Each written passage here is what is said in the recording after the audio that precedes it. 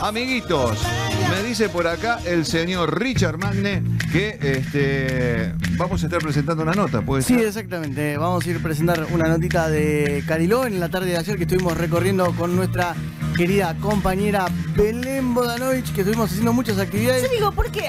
O sea, Sí, podés Claudia, evitar te banco, Claudia, el te querida, banco, digamos, con Claudia, nuestra sí. compañera Sí. de trabajo, Nuestra con compañera de Natal, trabajo, con Sí.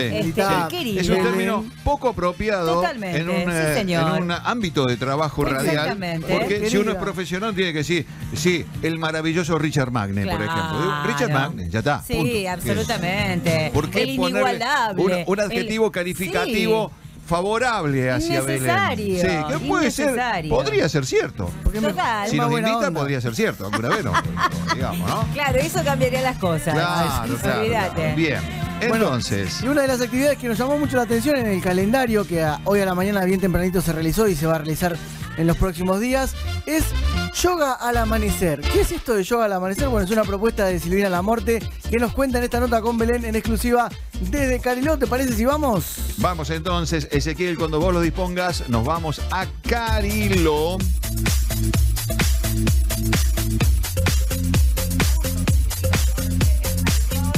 Nada menos que en Cariló Golf, porque es nuestro lugar de encuentro de hace años.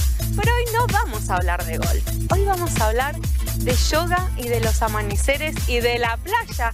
Contame, Sil, ¿qué es esto tan hermoso que estás haciendo hace tantos años? Sí, hoy gracias primero por la nota y felicitaciones por el cronista.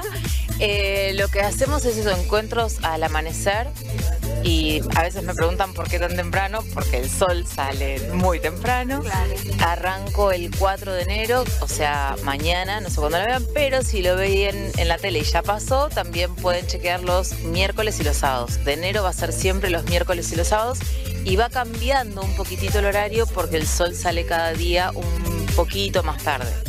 Así que yo cito 10 minutos antes del amanecer para que todos lleguen, se sienten y ahí como las localidades en el teatro elijan su lugar y podemos ver ese espectáculo de la naturaleza en la playa, que es ideal.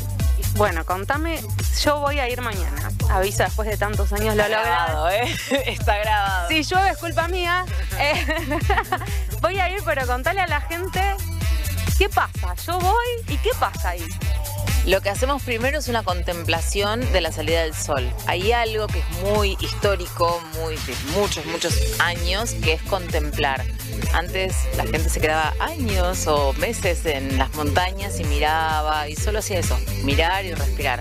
Lo que propongo es, aunque sea los 2 minutos, 1 minuto y medio que tarda el sol en salir del agua, estar contemplando esa salida del sol.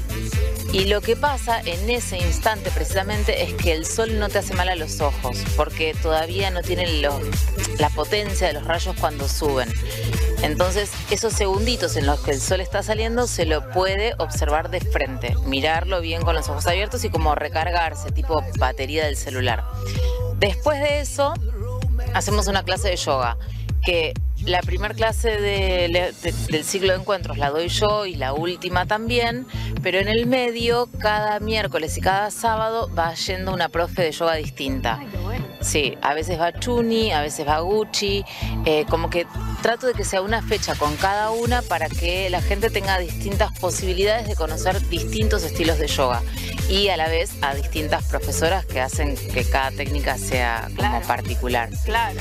Y después terminamos con un picnic, que el picnic está bueno porque hasta ese momento generalmente no interactúan entre los que están, pero después en la parte del picnic se arma como una linda cosa social y lo de la charla volvemos a potenciarlo, como esta cosa de escucharnos y no tener tanto el celular, estar como compartiendo. Sí, viste que en la playa se da como esta cosa de picnic natural, porque tenés la lona, el mate, bueno, que cada uno lleve lo que quiera para picnic y en ese momento compartimos. Perfecto. Bueno, decime, ¿a dónde vamos? ¿Llevamos mat o una lonita? ¿Llevamos para el picnic? ¿Y a dónde te veo? ¿A dónde voy? Lo hacemos en la bajada de Cozumel, que esto es acacia o águila, depende. Lo que pasa es que águila es contramano, entonces a mí me gusta decir águila y el mar. En la bajada de Cozumel, derechito, porque es más fácil el acceso, no hay médano, no hay nada, está bueno.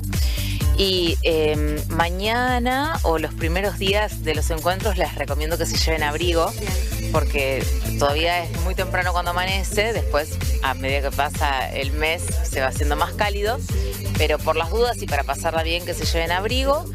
No hay que anotarse en ningún lado, que es algo que me preguntan mucho, o sea, se va directamente, se suspende por lluvia y por sudestada, que son dos. Muy importante porque saldríamos volando. Sí, y la pasaríamos mal aparte, y no estaría siendo la idea, así que por lluvia y sudestada, no. Siempre lo voy comentando y actualizando en mi Instagram, o sea, si se suspende, que es solo por eso, no por otra situación, @Silvina Lamorte y ahí se enteran. Perfecto. Bueno, Silvi, muchísimas gracias. Hermoso. Siempre contamos que el evento es a voluntad, no tiene un costo ninguno, o sea, van y lo que puedan, lo dejan ahí. Que van a dar la clase y eso nos repartimos y es una linda forma de intercambiar saberes y conocimientos. Tal cual, porque mucha gente dice, uy, a voluntad, sí, es a voluntad, porque ellas estudian un montón, los cursos son caros, viven, yo sé lo que hacen, que vienen actualizándose, así que bueno, una ayudita y los esperamos a todos entonces, la siguen en las redes, @Silvina Lamorte. Bien, la siguen en las redes y mañana voy a ir y les voy a mostrar qué vimos ahí. Ay, gracias. Está grabado. Gracias. ¿Habrá ido? Muchas gracias. Sí, es una persona de palabra.